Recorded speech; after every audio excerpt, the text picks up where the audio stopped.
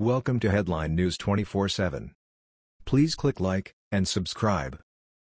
Colin Kaepernick donated $25,000 to group honoring killer on FBI's most wanted terror list.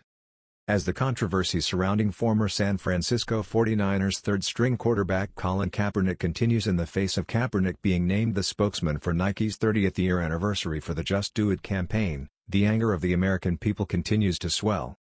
It was revealed that Kaepernick made a $25,000 donation to a charitable group honoring convicted cop killer named after former Black Liberation Army member Assata Shakur, Chicago-based Assata's daughters in 2017 as part of a $1 million charitable pledge. The Daily Mail reports Colin Kaepernick's $25,000 donation to a charitable group honoring a convicted cop killer has been revealed. Kaepernick's foundation made the donation to Chicago-based Assata's daughters, named after former Black Liberation Army member Assata Shakur, in April as part of a $1 million charitable pledge.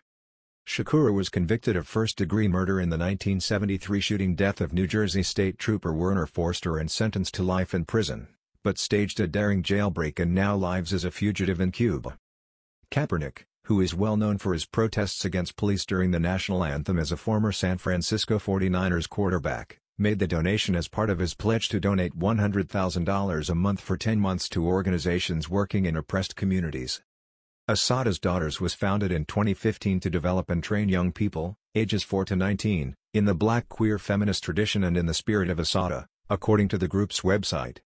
Assata Shakur was convicted of first-degree murder in the trooper's death. Colin Kaepernick has donated to a charity named for her. Assata Shakur, top, was convicted of first-degree murder in the 1973 shooting death of New Jersey State Trooper Werner Forster, bottom. Kaepernick has donated to a charity named for her. New Jersey State Trooper Werner Forster was murdered in 1973. Kaepernick retweeted this birthday greeting to Shakur in July 2017. She is wanted by the FBI. Kaepernick retweeted this birthday greeting to Shakur in July. She is wanted by the FBI. We prioritize this work to help the current momentum of the Black Lives Matter movement to carry on into the future, the statement continues.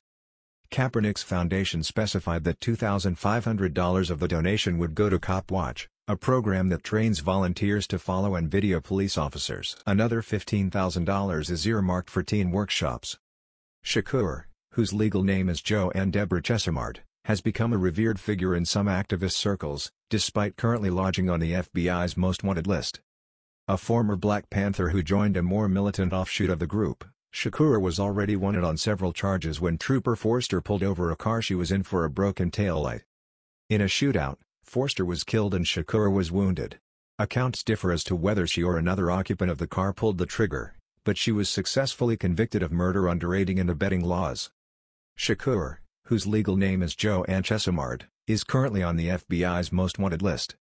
Shakur was sentenced to life in prison, but escaped in 1979 when members of the Black Liberation Army visited her behind bars with concealed handguns, took prison officials hostage and commandeered a van. Though the two are not related, Shakur was godmother to rapper Tupac Shakur, whose stepfather was convicted of aiding her escape from prison. Word of Kaepernick's donation, which was first reported by the Washington Times, comes as the protest against police that he launched last year creates a national furor. President Donald Trump last week blasted National Football League players who, imitating Kaepernick's protest, kneel during the national anthem.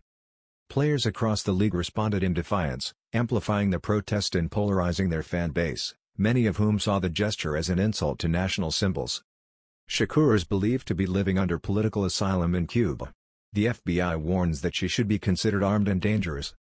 Kaepernick's grant to Assata's foundation includes $2,500 for Cop Watch, a program that trains volunteers to follow and video police. An additional $15,000 is included for teen training as part of the group's commitment to develop and train young people, ages 4 to 19, in the Black queer feminist tradition and in the spirit of Assata. Kaepernick included this contribution as part of a pledge he made last year to donate $1 million over a period of 10 months to organizations working in oppressed communities. To date, he has donated $900,000 in grants to 31 different organizations, many of which are social justice groups or advocacy groups pushing left-of-center agendas on issues like abortion, climate change, criminal justice reform, and immigration. According to the Washington Times, contributions include $25,000 for 350.org, a climate change group dedicated to fighting fossil fuels, and $25,000 for the Center for Reproductive Rights, a pro-choice advocacy organization.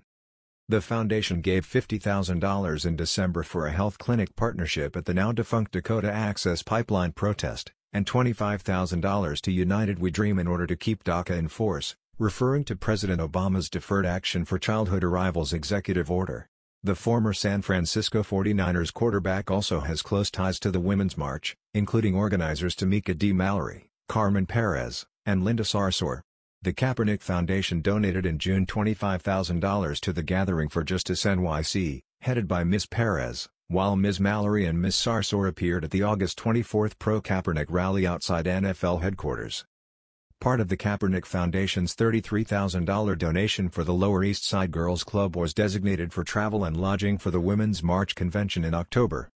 The Women's March returned the favor with a shout-out Sunday on Facebook with a post saying, #TakeethKnee, is, on the right side of history today, not just NFL players, but all of you. Show your support for the athletes siding with justice. The Women's March has its own Shakur connection. The group came under fire in July for a tweet celebrating the birthday of Shakur. Shakur was placed on the FBI's most wanted list as a domestic terrorist who belonged to an extremist group, the Black Revolutionary Army. The backlash included a tweet from Senator Marco Rubio, Florida Republican, who said, "Unbelievable that anyone would idolize a cop killer." That was the news. We thought you might be interested in knowing about this. Please click like and subscribe. Thank you.